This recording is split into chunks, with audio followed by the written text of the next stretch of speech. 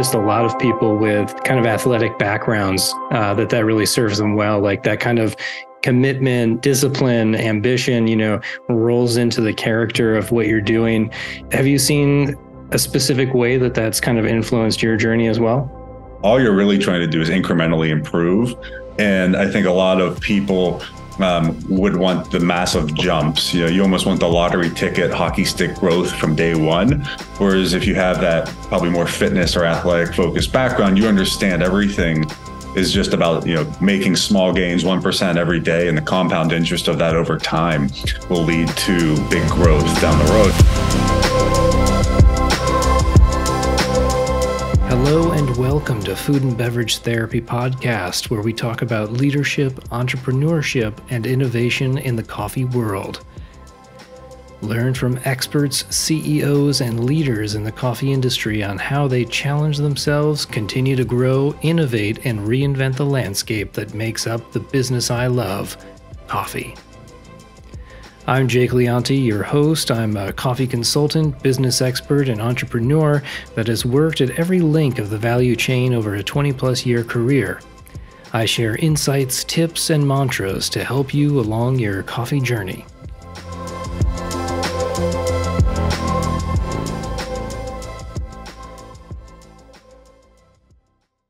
Hello and welcome to Food and Beverage Therapy Podcast. Today we are speaking with Jordan Karcher, CEO and founder of Grounds and Hounds, founded in 2014. How's it going today, Jordan? It's going great. How are you?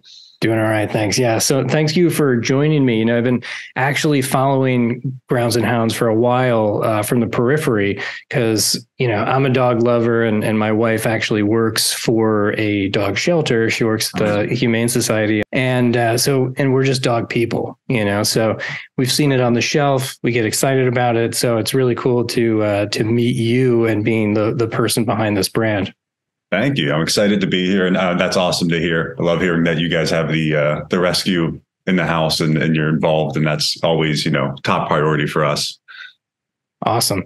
So what exactly, let's set it up here for a second. So at the time you were living in Los Angeles, is that correct? Or when did you start the company? It was in 2014. Yes. So kind of roundabout, going way back. So my personal background is in the beverage industry. I grew up around wine and spirits mainly. And I moved out originally to Sonoma after undergrad and was working in the wine industry. And when I moved to Los Angeles, same industry, was, really tied into that world in the beverage space. And then I adopted my dog, Molly, who's kind of the feature dog and the icon of our brand. I adopted her in 2012 in Santa Monica. And she was what became the catalyst for Grounds and Hounds. And that was in Los Angeles. So, the origin story for G&H started with Molly in 2012 coming into my life. And then, really starting to think about more of a problem solving approach in the animal rescue world, which iterated itself into what became Grounds and Hounds Coffee Co. So you were just so concerned about like Molly touched your heart and you were just so sort of touched by the idea of dogs being given up and kill shelters and those types of things. And that's really what inspired you to do this. And why did you pick coffee? Yeah. So two reasons. One, I really love coffee. I grew up in Pittsburgh, cold, dark mornings. And since I was 12 years old, there would be coffee pots on the countertop and you just take a cup and go. So I've always loved coffee growing up. And then obviously being in the wine industry, very similar parallels between coffee when it comes from an agricultural product that has unique flavors from terroir and the processing, which develops, really unique profiles. So coffee was almost a bit of a hobby for me while I was in the wine world. And the other piece of it was really, market opportunity and what I aspired to do with the brand. And so what I thought of early on was, one, I would love to do something that has a scalability to it. And it connects at an emotional level with people consuming the product. And if I made a great enough product that it could scale and create ever increasing opportunities to fund the mission or the problem that I was trying to solve. And so I looked at a few different spaces. I looked at capital cost of starting up different companies. And then I looked at coffee really in depth. And this is 2012. And very similar to what we saw in the wine world was, a lot of kind of, aficionado brands, the third wave coffees that were very, very hyper focused on appellation, on the processing, the profile. But there wasn't a lot in the emotional connection space on the shelf at that time. And so if you look at the wine world, you'd say, hey, that was like, your Russian River Pinot Noir versus someone saying, hey, we were launching Menage a Trois Yellowtail, which blow up and sell 10 million cases. My view was very similar in that if you made a great product, and coffee kind of needed this at the time, was if you made a great product that connected with people beyond just, the specificity of being an Ethiopian micro lot, that you could open the door to a lot of people who had previously been buying Starbucks, and they've been maybe Folgers getting a Maxwell House trade ups way up. And that was the theory behind it, was if we introduced this product more with a mass appeal approach, but delivered third wave quality, that we would open the door for a lot of opportunity. And coffee just seemed to have that open door for me at that time. And this is a little bit early on in the e-com days. And I was not an e-com person necessarily. I wasn't saying like, hey, this is going to be a direct to consumer brand.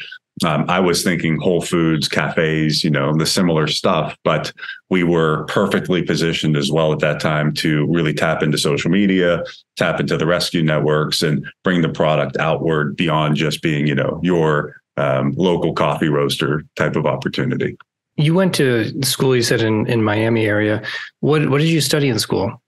So undergrad, I went to FIU, played baseball down there those years, blew my elbow out twice. So mainly, if you said what I was studying, how to be a professional athlete for a while there. And then after the injuries occurred, I was international business major undergrad, and which was, good program, really, good opportunity to learn a lot about import export. Very hyper focused at the time in South America and Latin America, coincidentally, just based off of the focus of that program. So I was very familiar with, coincidentally, the coffee growing regions of the Southern Hemisphere to start my career. And then realistically, when I launched Grounds and Hounds, I was going back for my MBA, which also kind of dictated the structure of the business. So I was going back to Notre Dame, and I launched the company my first year at school out of my spare bedroom. So a lot of what has allowed us to become scalable and what has worked in the environment of direct to consumer was more or less default of me saying, like, I have to go sit through an economics class, and I can't necessarily be roasting and packing bags of coffee out of my garage. And so we created a little bit of an early stage, 3PL model that would work autonomously as we grew. So that lent itself to becoming a direct consumer brand. But the early days of kind of like school is somehow always tied right back into where I've landed as an adult in my career. Amazing. Was that kind of like your senior thesis was creating this company? It was funny. So it was a really one of those happen chance things where I wanted to do the company. I was very excited when I left to go back to grad school, and I had just filed the LLC for Grounds and Hounds LLC. Still loose idea of what it would be. It would be, about how do you fund animal rescue? How do you address $2.1 million dogs being euthanized? Can you make a profitable social impact business? But then you go to school, right? And grad school is unique. And I didn't know this. When you get there, the main focus early on is getting an internship. Like that's what they really like, hey, first year, it's all about getting an internship. And you get that internship, then you'll get your job offer after year two, and you're on your way. So I put Grounds and Hounds to the back burner early on, but fortunately for me, I went to a marketing conference the second week of school and left with a few internship job offers. And with that, I suddenly had that whole block of the first half of the year where I wasn't interviewing. I wasn't doing like the prep work. And so I just said, hey, what the hell? Let's go all in and see what we can do with no money and see if we can't make this thing come to life in the next 6 months. With that, there was coincidentally a professor at the school, Chris Stevens, who was one of the early founders of Keurig Coffee.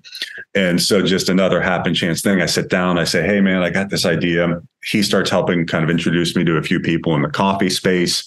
I'm cold calling roasters at this time saying like, hey, do you guys want to do a collab on this product, and no one answers my calls.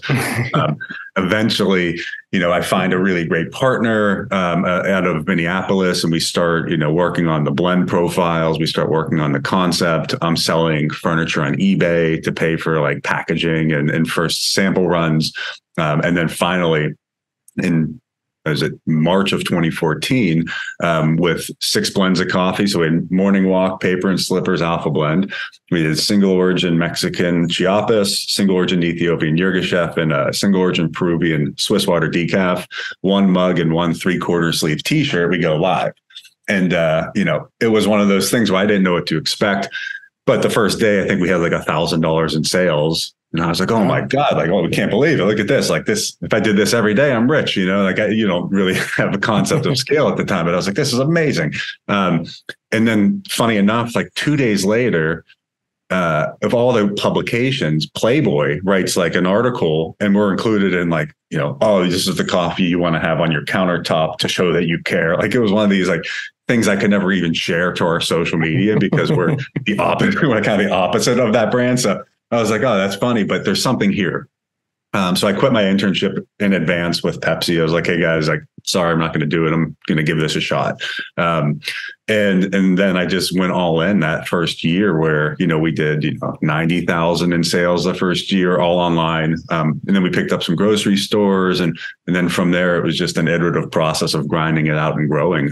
But yeah, it was one of those situations where like, I didn't go into this as like, hey, I have 30 years of experience in coffee and I want to, do X, Y, and Z. It was much more of, I want to see if people would be interested in this. And if yes, can we make it interesting enough and scale it outward?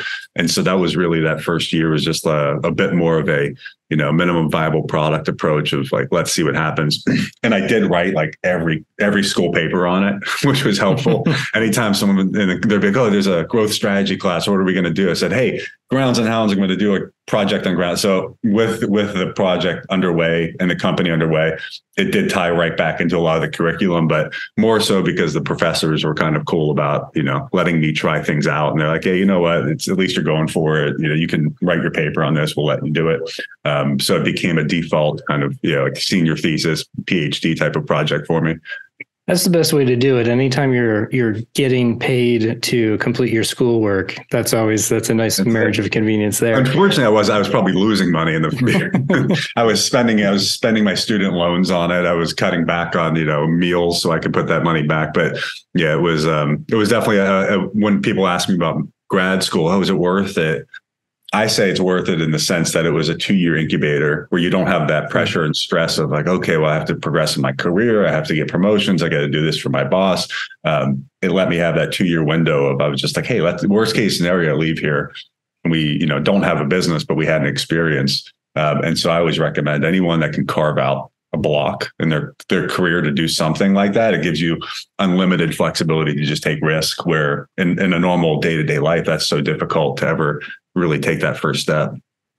That's amazing. And it seems like it's also one of those situations where kind of the world was conspiring for your success. I mean, you were building the blocks yourself by, you get the business degree. So you have like kind of a level-minded approach to things. You go in for the MBA. You already have knowledge and some experience in the beverage world, so that makes sense. So you're putting all these pieces into place, but then there's these external things happening too, like some really serendipitous meetings that are taking place, and all these things come together to have a company with a successful launch while you're still in school, which is amazing. And how old were you at this point? Right before my 26th birthday. So I was 25. Nice. I was 25 when I was like the week before. And so what's funny is I've actually shifted our anniversary. So my birthday is April 1st. We technically launched March 22nd, I believe. And I've just moved it. So now the anniversary is April 1st for the company. It's easier. I like to start Q2 with a good program. So I was like, you can have my birthday. But yeah, it was right before I turned 26. The company went live. And so, yeah, now it's been 10 years. Geez, we're coming up on 10 years of it. But it was definitely fortuitous. It was certainly an area where I think my passion in life has always been beverages, weirdly. And so I was predestined, I think, to end up doing something in this space. Like I had been reading Wine Spectator since I was like 10. Like my first college, undergrad kind of speaking class presentation was on the distillation process for Jack Daniel's whiskey and sour mash whiskey. And so like my background is like, I'm very passionate about beverages in general. But yeah, when this started to come together, it's like anything, you don't know what you're doing, but you're very confident in those early days to do it. And so it was a lot of, saying, hey, I remember this from the wine industry. I knew this from the distribution world. Let's put that into play.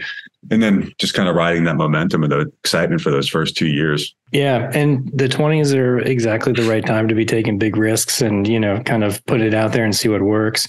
And I'm with you as a beverage person. It's like I'm always one of those people that has like at least 3 drinks at my dinner table, 3 or 4 drinks. I need my water, I need my wine, I need this. Like it's always just a lot of glasses around. And for me, I was always into coffee and beer. Was what I was really interested in. I like the process of it. I like the history. I like the whole thing. And but when I decided on getting into coffee, it was basically sat down at the table with my girlfriend, then now wife.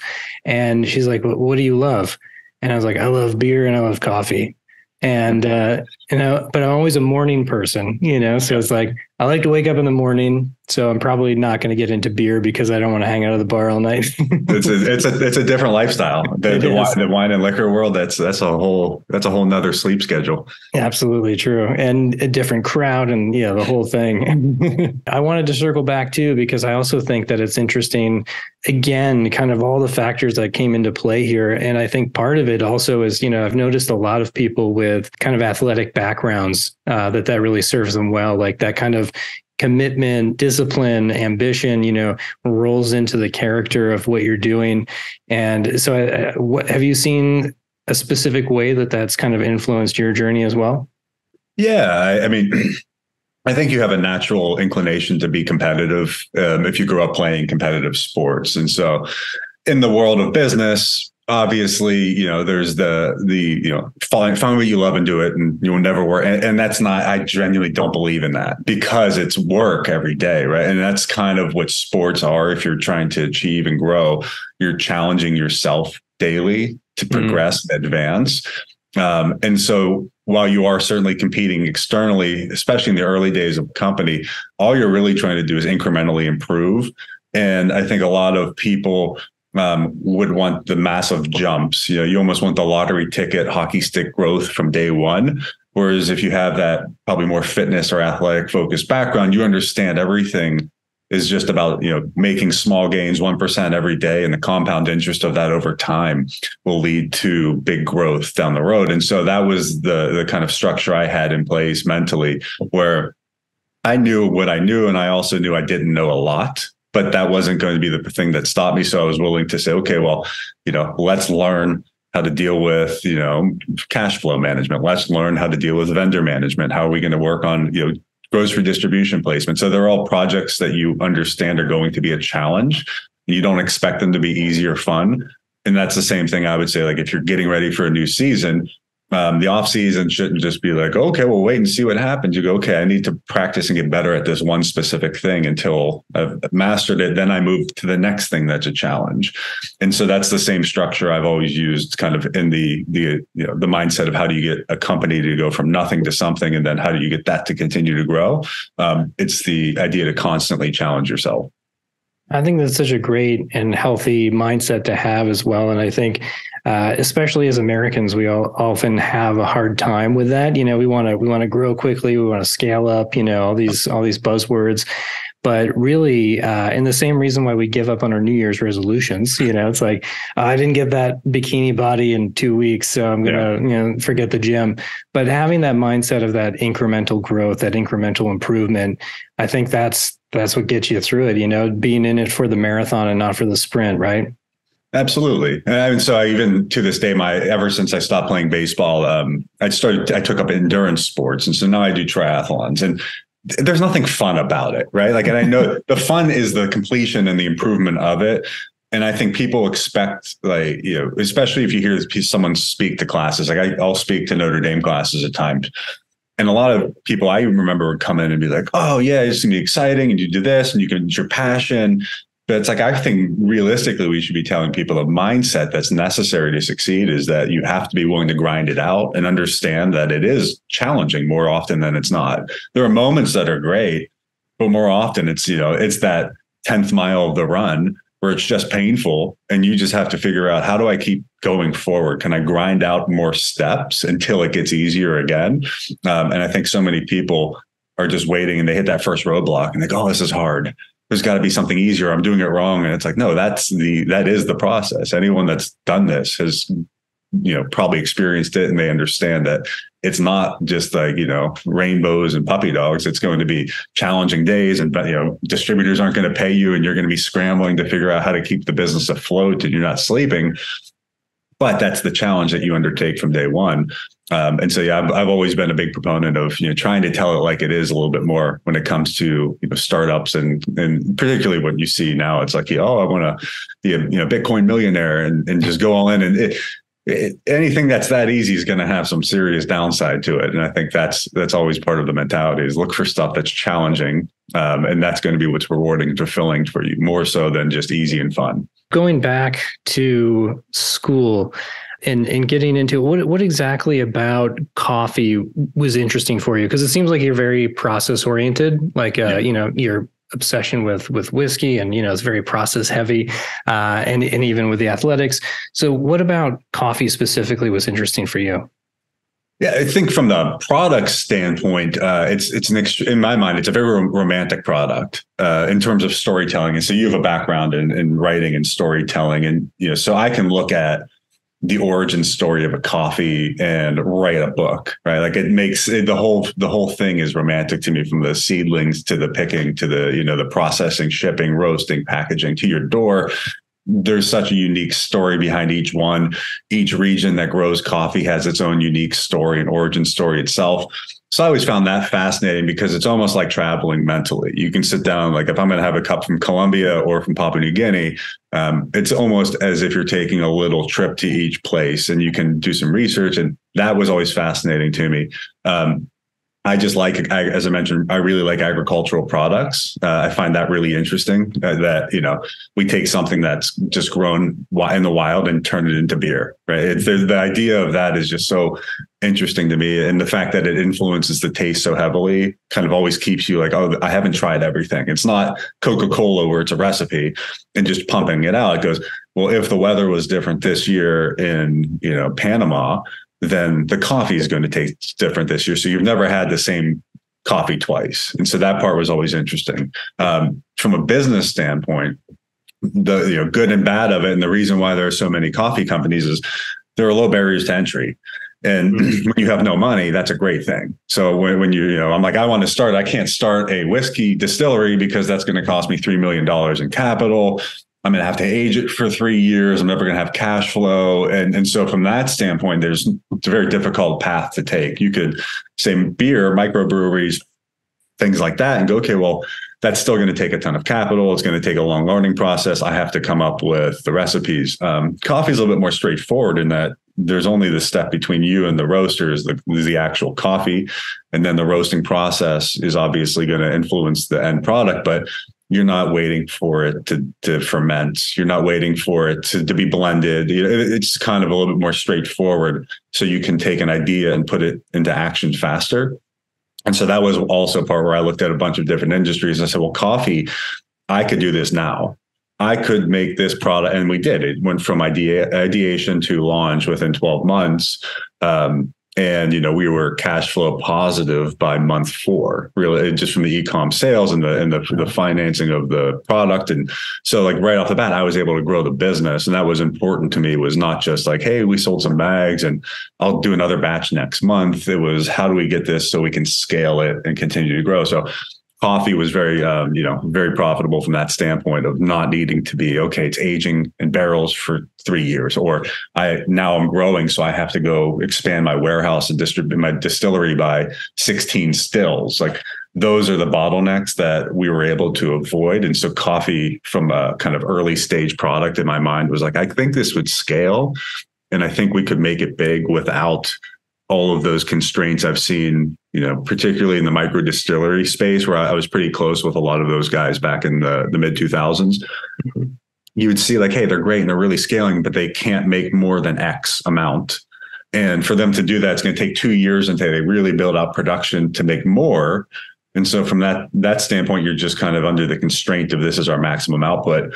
But with coffee, you can say, well, as long as we can obtain more of our green coffee that we're desiring, if we have some really good blends that are versatile, and we have capacity with the roasting facilities and packaging and labor, there's no reason you can't go from 1 bag to 1 million bags with the same level of difficulty you'd have in other industries. So I just saw coffee as a great roadmap to, like, for the mission, as I mentioned, was always front and center. How do you solve this problem of continuous and expanding funding for rescue organizations? And this was one that didn't cap out as fast as some of the other products I explored. That low barrier to entry you describe really is kind of a modern thing as well, because it used to be a much higher barrier to entry, because just having to get all the roasting equipment and things like this. And there really weren't many people doing white label and allowing the freedom to be, more of like a sales and marketing company that had this product that was being produced. So it's really something that's come up in like the last 20 years that's given a lot of freedom. Are you still working with a third-party roaster at this point? Yeah, so we've continued with the exact same one we started with, which has been great. So I've always followed more of that Patagonia model, that it's third party, but it's not. It's third party, but it's our only roaster. It's who we've worked with now for 10 years. Went from 1 bag to 1 million bags, and so we were probably in the top tier of output from the facility, and so it becomes more like your roaster, and we're so close with them that it's tied into our business, and it's at the heart of our product. So we've continued to work with them forever, and it's been great since it's allowed us to again continue to scale the products, the offerings, the business without having to hit that that kind of ceiling of now we've maxed out. We have to buy a facility. We have to buy another roaster. And so it's been a really great partnership for us for 10 years. And, I've loved being able to kind of grow with them from early days of what they were doing, and even being able to push it a bit to make it kind of start to hit some of our new product standards, our new product ideas. But it's been a really fantastic relationship for us since day one, which I think is very, very rare for that to happen. Yeah, no, it's excellent. Yeah, exactly. That you had found somebody from the beginning and you still jive with them and are happy to be working with them. That is a bit rare. So when you started out the business, specifically, it's a web-based business, direct to consumer. And then you got into grocery as well. You're selling on the grocery shelves. Are those still like the two primary channels, or are you expanding into wholesale or any other avenues? So we do some cafe business, restaurant, retail, 5-pound bulk bags. We do some. It's not a core part. It's not a core part of our strategy or business, but we do some of that. E-commerce is still 92% of the revenue. Wholesale at one point was 15%. It went down to 5% coming out of COVID, not necessarily because we lost wholesale, but because we grew e-commerce so significantly during that period of time. And then it's begun, we just picked up Sprouts. And so with some bigger distribution hits in the last 12 months, it's shifted itself back down towards, 8% of total revenue, with a goal I'd like to see us get closer to 15% over the next 12 to 18 months. But yeah, the two main channels for us are e-com, subscriptions, e-com a la carte, and then wholesale, with mainly grocery. We do REI, some specialty stores like that. We have unique products in some of those locations, and different types of pet chains. What might carry something specific for the holidays, but most of our business is still very much coming out of e-com and then the traditional grocery space. That's cool. So you get some of is that where the camp out blend came from? And Off Trail is in there. Off Trail is our steeping bag coffee. And then we actually do quite a bit of kind of non-coffee as well with REI. So we do our dark chocolate dipped espresso beans, which are popular for, grab and go on a hike or trail. We have espresso infused caramels.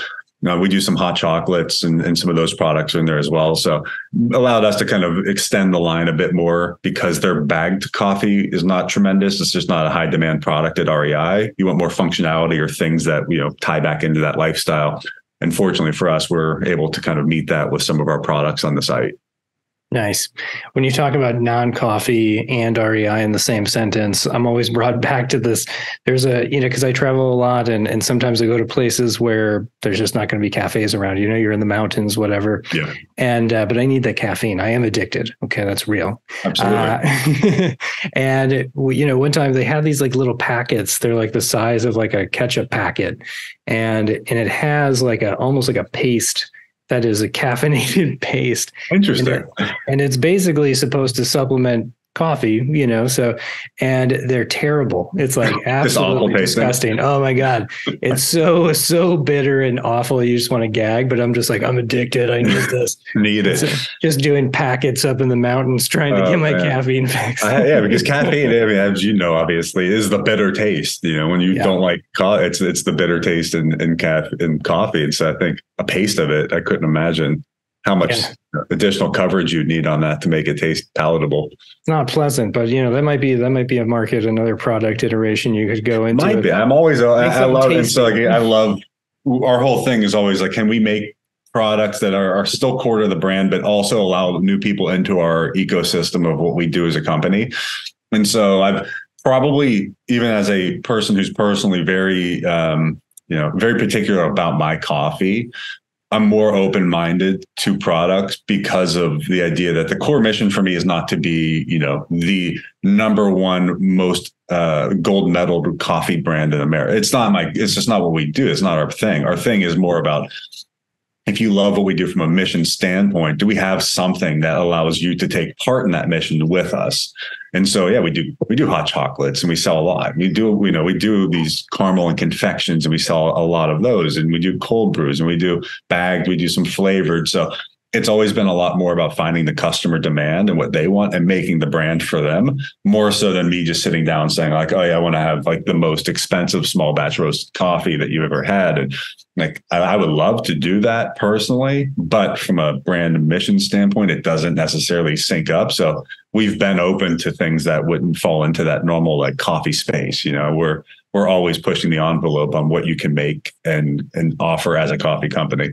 I think that's great. It offers you a lot of freedom as well, and freedom to, expand your line and all those things. But also, I just do find myself getting so tired of every single coffee company saying like, we source only the best beans in the world. And it's like, well, there's only one person that can actually say that. But you probably don't, like, I'm sure your coffee's great, but you're making bold claims. Part of me wants to just say, we have the most decent coffee. This coffee's You're okay. not going to be disappointed that often. It's okay. You will have a good breakfast. That's all we can say. And I think that's the underlying theme for Ground. Like for when I made Grounds and Hounds, a big factor of it for me was that like, how many people do you know that are truly coffee aficionados? It's mostly people that just like coffee. And they don't want to think about it. They just want to say, I like this coffee. I wake up. I love waking up and it's a good cup of coffee. Yeah. That's the core theme with 99% of coffee drinkers. And some of us would sit down and say, I want to measure it out specifically on the grams of coffee I'm grinding. And then I'm going to time it on my scale while I'm brewing and particular amounts of water to coffee ratio. That's great. But that's not where the business is. The business is someone that just says, I want, a really good dark roast. And when we launched, people weren't really making dark roasts. It was anti-dark roast in that time. And I said, I'll make the best dark roast you can find then. Like that was my goal. And so we've been selling more dark roasts than probably most companies in the country because we've always just said like, I don't mind making a good dark roast. Why not? If you like it and you want to make a good cup, we're going to offer it to you. But I'm not going to sit there and be like, it's the finest green coffee that you could possibly find in its dark. It's really good green coffee. It's a super high quality specialty grade coffee. But the key is that you're having an amazing experience. And that's my goal. It's more of that, hospitality mindset is like, do you enjoy this? Do you want to buy it again? And that's the objective of a company to succeed. Absolutely. No, that makes total sense. And, there's always a case to be made for the avant-garde. And like, that's what's going to push us. And, we're going to challenge you with having these excellent and, sort of fruit forward coffees and this kind of thing. But at the same time, it's not the majority. That's going to be the outlier and kind of at the tip of the spear, as they say. What do you enjoy? So what is it that you like in your cup of coffee in the morning? I'm all over, really. I think if you're, it's like if you're a wine drinker or you're a coffee drinker and you're passionate about it, you're going to explore. You want to find. So it's like, it's like the same in coffee. And the reason why there are the needs for, like, and I love the specialty micro lot, roasters, because I do want to explore those things where I would want to try, I love African coffees, probably like most coffee guys. Like I love Ethiopian coffee is still at the top of my list. I've just had some really great coffee from Malawi. We've got a Congo coffee that's really nice. Kenya has been doing some amazing work. So in the summer and warmer months, a pour over from Kenya or from Africa is impossible to beat in my mind. But yeah, like once the colder weather rolls in, I don't mind a really hearty dark roast, a good rich, savory dark roast, float a nail type of coffee cup. Like that's right up my alley, depending on the weather. Cold brew. I mean, like I have my cold brew here, our Sunny Spot blend, which is all organic Mexican Chiapas dark roast, had a really nice natural sweetness to it. Super smooth, toddy cold brew in the summer months. Can't go wrong there. So I'm kind of all over, and it really is just about that exploration piece. I'm a guy that'll try everybody's decaf, like not because my decaf, but I'm like, I want to see who can actually make like a really great decaf just out of curiosity. And so I'll try everything. And so my palate's become pretty wide ranging when it comes to that, where, if you're in the house, I have 9 different coffees in the cupboard and they're 9 different, completely different styles, where just is like, hey, here's a 5 blend roast of light roast for heavily featuring Ethiopian, and then here's a super dark roast Sumatran. We just launched this blend called the Beast, which is really dark, like super dark French roast, Sumatra, Nicaragua, Guatemala, and I mean it's like as strong as you can make a cup of coffee, and I love it at times. And then other times I'm like, man, I just want to have the lightest cup of pour over you can possibly have right now. It's true. You drink with your moods and with the seasons, absolutely. Yeah.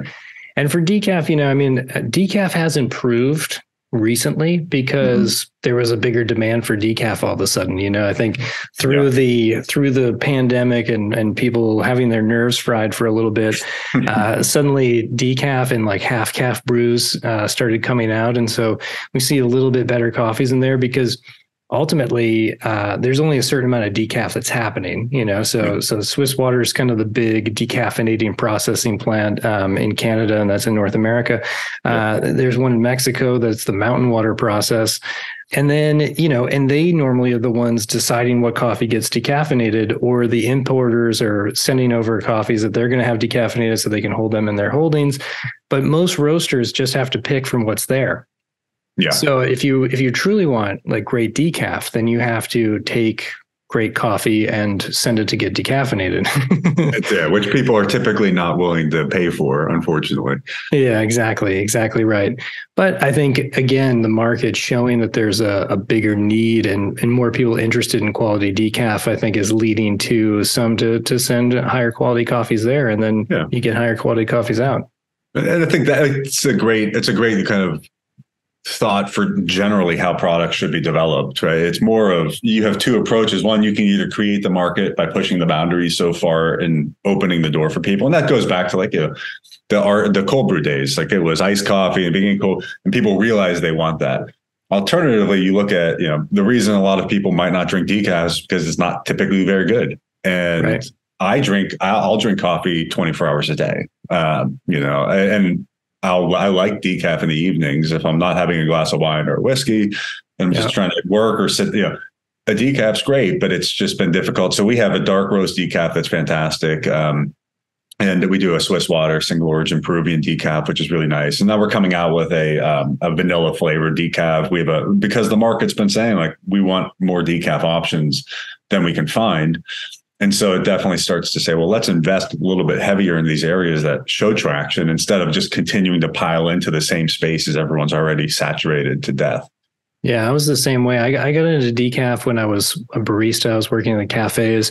And because I just loved, it was so tasty, espresso was so tasty. I kept drinking too many. So I started getting the twitch, started getting the little caffeine twitch. The eyes up and down a little. Literally. So I was like, you know what? I still want like 3 lattes in the afternoon. Yeah. so I'm just going to make it with decaf. And so that was the beginning of my exploration with decaf. I need your tips. I need your list of the best decafs I've ever had. It'll be a weird niche show from this that no one, six of us like to watch. But what's the best decaf you found this week? Just nerd out on decaf for an hour. Well, I think that's really interesting. And one of the other things that I liked about your site, and I think it's important because you are a web-based business, is the merch. That has to be a big part of the business because you guys have cool merch. You got the apparel, you got cool mugs, all this fun stuff. How much of the business does come down to merch versus coffee? Yeah, we're probably it's decreased a bit coming out of COVID. There was a period where it was more significant, but it's probably about 25% of the revenue from the site is coming from non-coffee, which is really strong. And in terms of how much that would be dollar volume wise, it's bigger than t-shirt companies. It's funny. I looked up, I go, oh, wow, I'm running a shirt company now. I didn't realize it. It was just one of those things.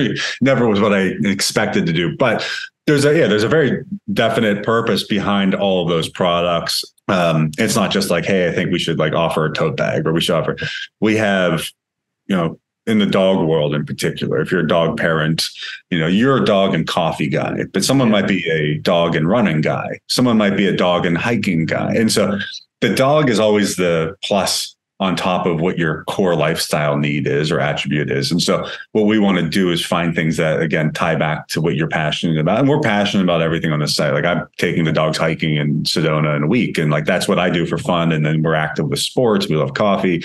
We have pit bulls. And so we have a pit bull collection. And that's all part of authenticity of the brand. But in our space, it's about finding, ways to introduce you to the brand that's not just coffee. Because again, if you're not necessarily comfortable buying coffee that's $15 or you're not comfortable in the space, we would rather introduce you then saying well, I want the dogs and coffee tea because I do love that. And then you're there and you go, well, I might as well try the sampler pack. So it's a great way to introduce the brand to new people. And then obviously when they have the shirt or mug and they're out and about, that opens the opportunity for introducing new people to the brand via conversation and a little bit more of that out of home effect. So it's a core piece of how do you scale an e-com brand, I think, is having that ability to say, it's not just I come in and buy a bag of coffee one at a time. You say, I want you to buy a bag and a mug, and then I want you to share a hat with a friend. And so it opens it up to be a lot more of that lifestyle approach versus just your core, I only have 6 blends of coffee on the site. And then it also expands into people who maybe the parents are buying the coffee, but then the kids are into the merch, or whatever it is. And so there's something for the whole family. Something I think is interesting, and you brought it up, which is lifestyle brand. And that's what it's always been called. But I think more recently, we're seeing a lot of brands, specifically in the coffee space, that are more identity brands, and it's more about how do people identify themselves, and then how do they find that identity in the products that they're purchasing? And I think it's beyond lifestyle, and it really is coming down to core values and what people really believe in. And so again, in many ways, you were ahead of the game. You were very early on in the web-based business, but then also very early on in kind of this identity brand business, which has been picking up a lot. And have you noticed that yourself as well? And how important has that been for you? Yeah, well, I think, and this is beyond just coffee. This goes for CPG in general. Yeah.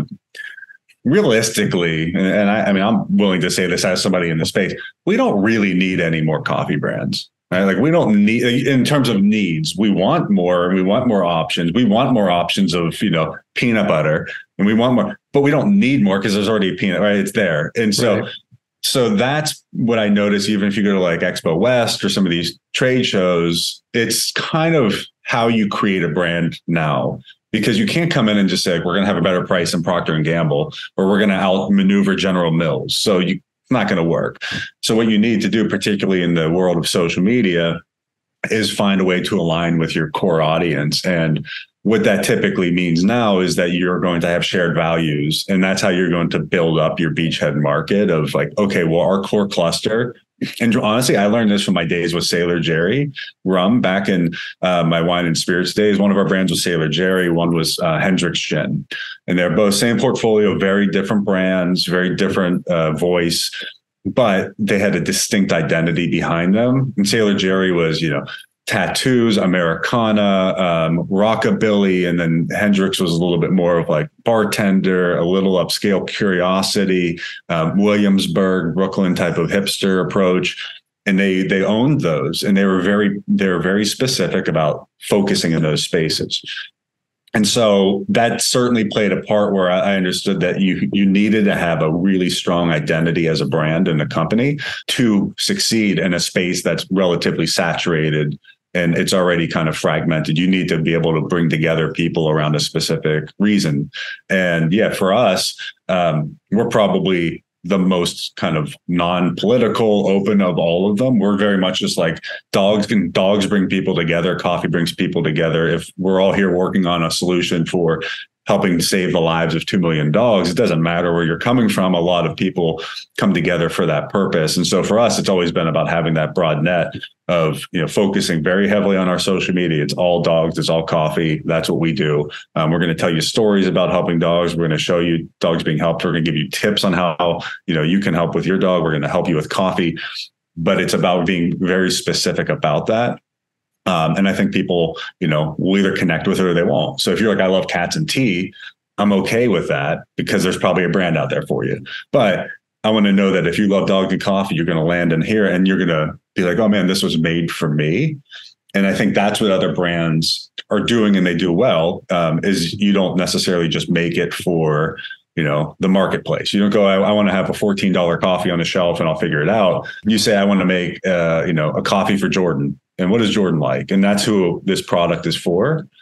And that's a persona that probably carries across the border. And you're going to have, hopefully a big enough market size to build a brand. But that's what the most successful brands have done. And then once you break through, you can get a little bit more mainstream. But in my mind, it's like that is the new path to growing a brand, is you have to be very, very focused on almost one specific thing until you scale. And then once you scale, you can start to, okay, let's expand outward. Let's add some additional markets on.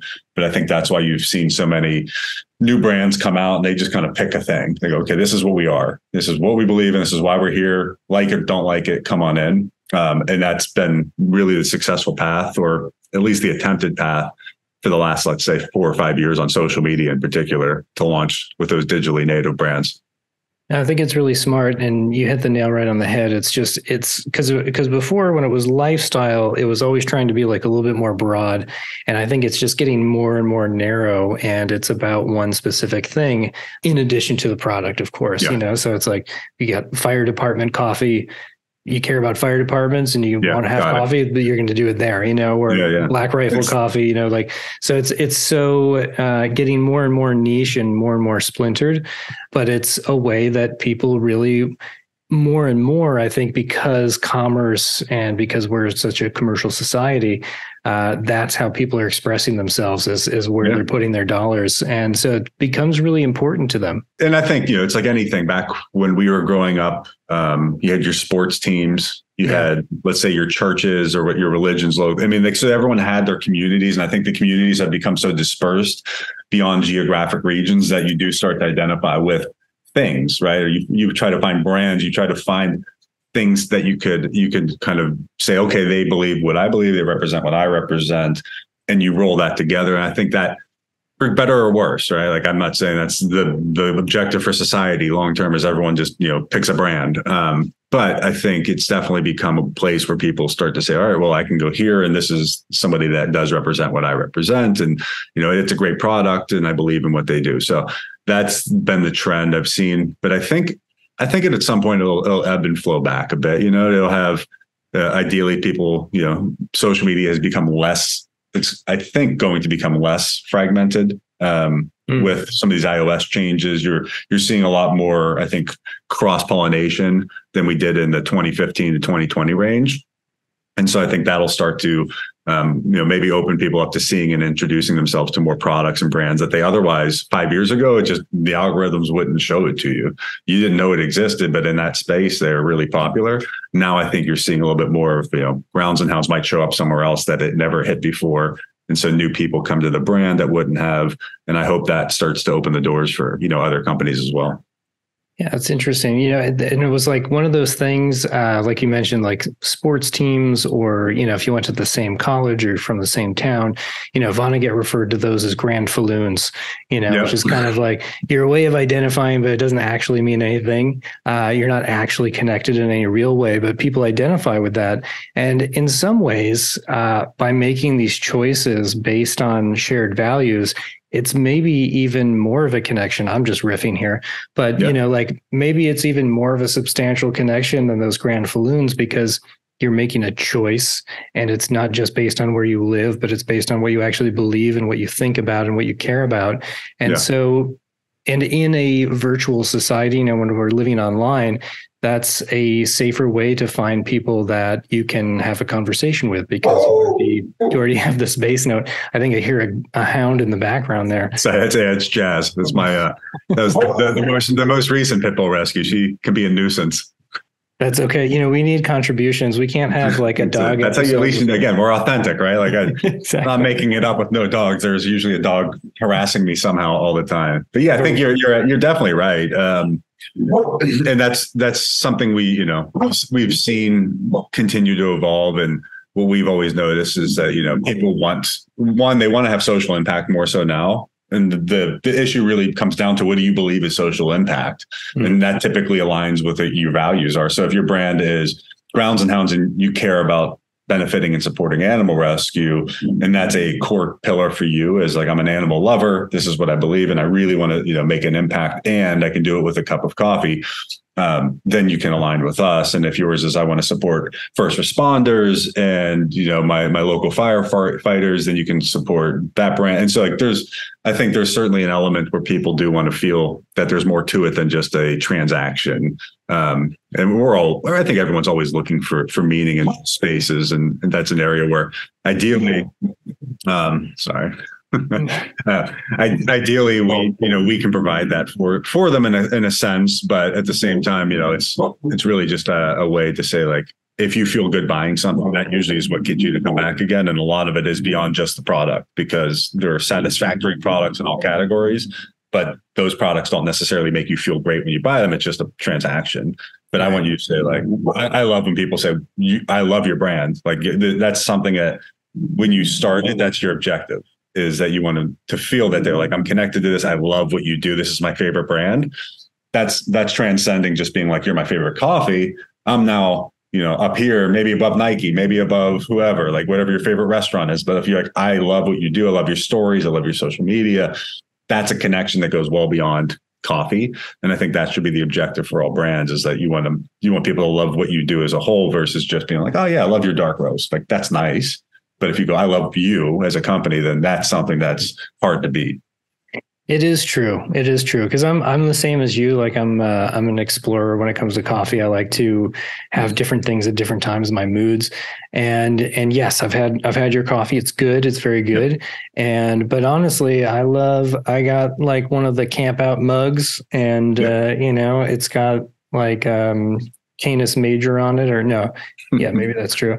One of the constellations on it, and we put little details in there for people that pay attention. And I love it. I was like, I love this mug. and that's I think that's and then when you go, if you're a hiker or camper, it feels like it's made for you. Other than like, Patagonia, I think wrote the playbook for a lot of this. And I very much respect what they've done as a brand, and they're very authentic about a lot of what they do. But it's certainly trial and error figuring it out. And what they've done, though, is obviously, like, if you're an outdoors person, you have multiple choices. You can buy a lot of products, but you might migrate to Patagonia, one, because their products are recommended.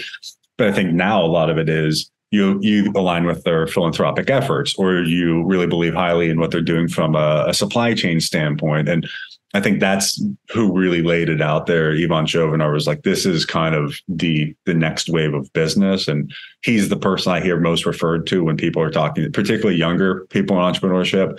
I feel like that is somebody that's kind of laid out what the future could look like when it comes to, like, what's the purpose, not ESG of like, okay, just, some lip service that we're doing something, but people that are saying, like, I want to solve a problem, and I want to have a great product and be, financially successful as a person. And if you could tie those together, he kind of wrote that playbook. And I think a lot of us have started following it since then. Very cool. Yeah, that's really interesting. Now I have somebody to research and read about. Oh yeah, it's a great book to read. Let My People Surf. It's his kind of like it's his biography, autobiography / Patagonia's kind of corporate philosophy, but does a really great job of laying out, and again, I think all of us in the entrepreneurship world are good at retroactively telling our story. A lot of days you're just doing it, and then you look back 15 years and you go, here's why I did that, right? Like you can really piece those together. So there's a lot of it, but from an emotive standpoint, you'd say, yes, this is really great to see. And I think a lot of companies have been influenced by the idea that you can balance, corporate initiatives, investor initiatives with your objectives to, do better things for the world. And for us, great coffee, helping dogs. But doesn't mean everyone has to do that. It could just be what you're passionate about. If it's helping kids, families, nature, environment, oceans, everything needs a little love. And that's something I think, entrepreneurship should be focused on, is beyond just, how to make a little bit more money, but how to solve problems, which is kind of the root of the French word for entrepreneurship. So that's what I'd like to see a little bit more of. I like it. Taking it to the next level. And you also just named like 10 different coffee companies we could start tomorrow, It's not, yeah. Save the ocean coffee. Right. And I think the one area I've always looked at, and I talk a lot about, is that you still need to be a great company. And I think that's something that people overlook, because the opportunities are there. You could say, I want to make you.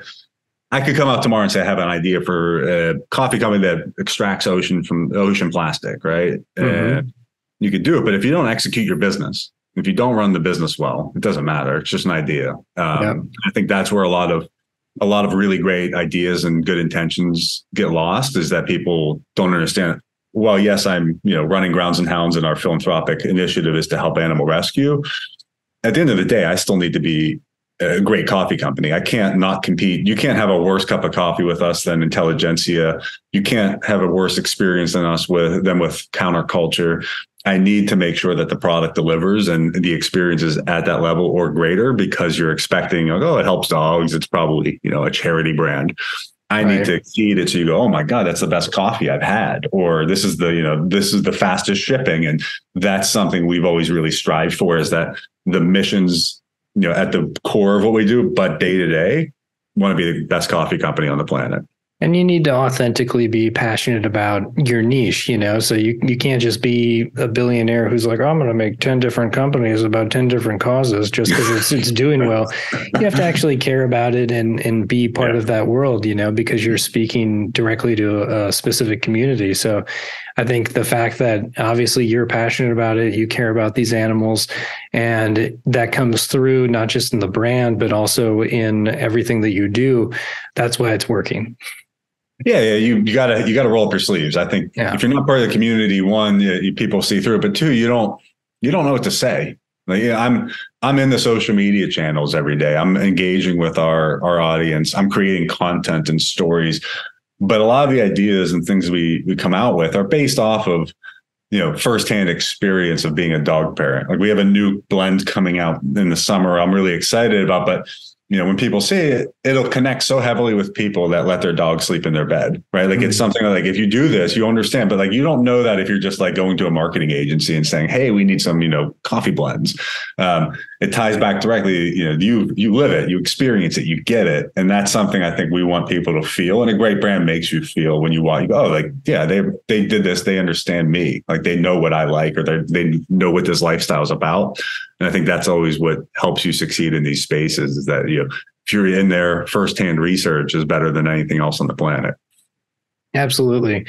And I'm looking at your website right now, and I'm seeing, we got whole bean coffee, we got ground coffee, we have a cold brew kit. Do you have like a ready to drink product, or no RTD yet? It's been an area on the radar for a long time. We looked at it really heavily, probably 2018, 2019. The issue is that the space becomes so saturated, and particularly to succeed, you would need to either have corporate, I think, was it Wandering Bear? Is there maybe the name? They did the bigger like bulk sizes. Yeah. A lot of corporate distribution, OCS, that was a big channel, or you need to be on grocery store shelves or C-store. and Starbucks kind of owned C-stores. Grocery store at that time was a lot of those Stumptown, the Blue Bottle. And then you saw a lot of like the local guys started, and then Chameleon. And so the space, to me, it looked like it was, it was a harder place to break into, and it was becoming more and more saturated, and people's palates were changing. So I've always kind of held off on it. But it's always there in the background of like, what is the product? Because it's not just black cold brew anymore. You need to have, right. certain flavors. Is it plant-based? Is there, adaptogens in it? And so it's understanding and being 1 or 2 years ahead of the curve so you can have that path. And so that's kind of what's always kept me off that specific product, is that it's like, I don't want to just do another cold brew. It would need to be something that creates a reason to buy it outside of just like, oh, it's Grounds and Hounds cold brew. That's nice. But right. I want it to be, can we sell it to, 15,000 stores, or is it just a nice local product? And you have the K-Cups in here as well. Have you considered doing either instant coffee, or are there any other specific like kind of product formats that you're looking at expanding into? Looked at instant. It's an area. So we've got the tea bag coffee. We've got K-Cups. We've got cold brew pouches. We have cold brew blends. And the instant coffee is an area where I have not been able to jump that hurdle yet personally. It's a good product. I've sampled probably 200 different instant coffees to try to figure out what I like. And they're all good. And some of them are better than others, but I can't figure out yet what the market is for us. And is it big enough to, take on the materials, the launch plan? And so I haven't dabbled in instant coffee yet. RTD is always on there. I have explored different areas like tea, different non-coffee items that you could add into the consumable space. But really, we've had a ton of success since we started our flavor program. And so kind of doing more unique outlier flavors has become a really fun and interesting space for us. We launched chocolate peanut butter last fall, and that's been a rock star. We do LTOs and like limited time products. So we did Shamrock Blend around St. Patty's Day, which just blew it out of the water. Red Velvet Cupcake, and in a Valentine's Day window. We have Coconut Mocha, Cocoa Mocha coming out next month. Ooh, birthday blend. Birthday blend was for our anniversary this year, and so that's become an area that was a brand new segment for us that I didn't touch for years and years, and then I kind of went in with vanilla and hazelnut, kind of like basic stuff to start out. And it's just continued to grow. So within the coffee drinking space, there's still a lot of, I think, runway for us there. And then we just launched the Beast, which you've seen on there. And so a lot of it's about upgrading and migrating packaging into new looks and formats.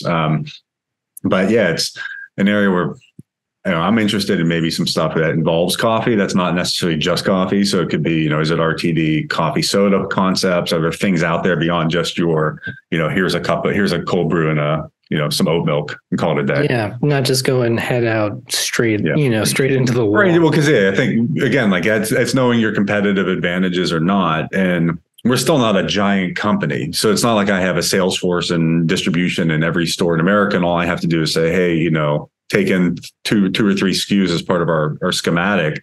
We would have to make it worthwhile. And so I try to find like where are the gaps in the market that we could really succeed in and make a play for, versus just going head into the biggest competition and saying like, oh yeah, I bet you Starbucks won't really care. It's like they'll notice and they'll make sure you're not on the shelf with them too long. Amazing. Jordan Karcher, CEO, founder of Grounds and Hounds. Thank you so much for your time today and for, speaking so open and honestly. And it's really great to hear, kind of your story, your entrepreneurial journey, and where you've taken this company so far. Again, thank you so much for this, man. I appreciate it. It was great having you on. Likewise, it's been a blast. Thank you for having me. If you like what you heard, please subscribe to wherever you listen to your podcasts. A very special thanks to our guest, Jordan Karcher. Thanks as always for your support and listening. Please feel free to share this with a friend and get more people to listen.